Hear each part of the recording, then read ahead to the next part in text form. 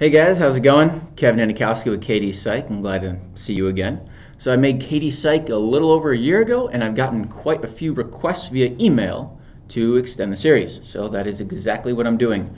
So I'm actually going to release the first part this week, KDpsych Extended, and as you can see, it's on I guess it would be that side.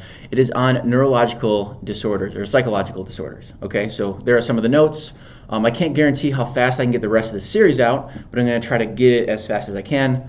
I've also decided to extend beyond KDpsych to basically just outline some of the mnemonics that have been extremely helpful for me as well as some of my students on like chem, physics, biochem, etc. There's no point in going over all that information because there's plenty of videos out there. Khan Academy is absolutely amazing for going over all the topics, but the things that I have not found out there anywhere else are some mnemonics that I've used to really grasp certain concepts or pieces that I found very helpful for me to grasp concepts and have been very helpful for a lot of my students over the years too.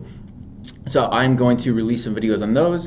As I come up with more, I will let you know and just make more videos on it. If you have any questions, hit me up, comments, concerns, put it down below the video. If you do like it, I'd really appreciate you liking the video because honestly it'll just kind of boost the rating and get it to more people. And if you have any questions, like I said, you can hit me up via comments or you can actually send me an email, and links to my email are down below. Now that does take you to a page to get all of the other KDpsych links and such. You don't have to pay for any of that for the KDpsych original series. Basically, it's just kind of like a funnel to get more tutor students, like I mentioned in the other videos.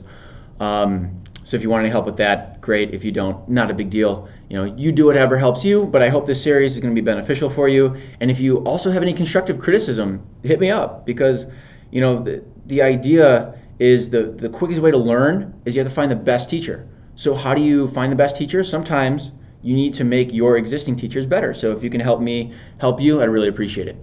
Otherwise, I hope you enjoy the rest of the series, and I will see you next time.